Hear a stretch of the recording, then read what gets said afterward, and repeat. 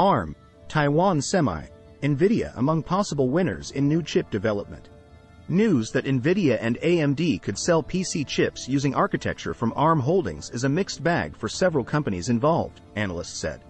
As the world continues to move away from the office, power saving is becoming key, and ARM offers benefits in power saving, Wedbush Securities analyst Matt Bryson said. Tapping Nvidia and AMD to jump on the ARM architecture bandwagon is helpful to create a better product and increase the supply chain for Microsoft, Bryson explained. Microsoft doesn't want Apple taking share because they have a hardware advantage, Bryson said in a phone interview on Tuesday. It makes a ton of sense to diversify the supply chain. ARM architecture had been considered inferior to Intel's x86, but Apple has proved that it can produce solid ARM-based processors, according to Bryson.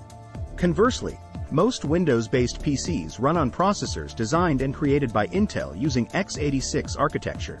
Earlier this week, it was reported that ARM-based chips from Nvidia and AMD could be available on the market as soon as 2025. AMD already makes processors using x86 architecture, which is owned by Intel. Qualcomm has made ARM-based chips for laptops for several years, but still generates the vast majority of its QCT revenue from smartphones. While both Nvidia and AMD stand to gain from developing new CPUs, the latter would add relatively more relevant revenue than Nvidia, which has seen its revenue soar thanks to artificial intelligence, Bryson explained. New ARM architecture CPU producers would be a negative for Intel, according to investment firm Truist. The market for PC CPUs has long been dominated by Intel, as research firm IDC estimates the company holds a 75% market share with its x86 architecture. AMD may hold a 15% share based on Truist's estimations, also using an x86 architecture. We estimate the remaining 10% of the market is served by ARM architecture suppliers, including Apple at 8%, Qualcomm and other smaller suppliers, Truist analysts led by William Stein wrote in a note.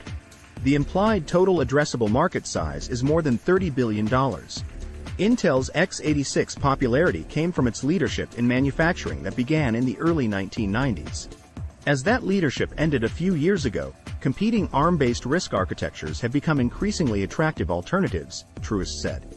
The bank is also skeptical about AMD as it cannot confirm the move with industry contacts, and such a move is harder to explain, in our view, the analyst said without providing further detail.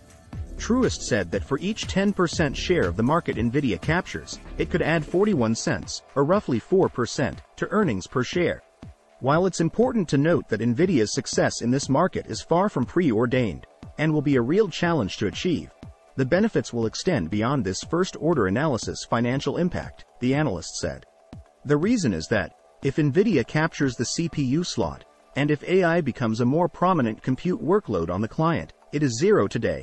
Really, then Nvidia is likely to drive incremental discrete GPU sales into non-gaming PCs, which would further expand Nvidia's market. New producers would mean a great share of the PC market for ARM, increasing its total addressable market, which comprises mostly smartphones, Wedbush's Bryson said. Additionally, Taiwan Semiconductor should benefit as any ARM solutions are likely to be made in Taiwan Semiconductor's fabs. The winners if ARM takes off are ARM and TSM, Bryson explained. Then you don't have to pick who gets it right, Nvidia, Qualcomm, AMD,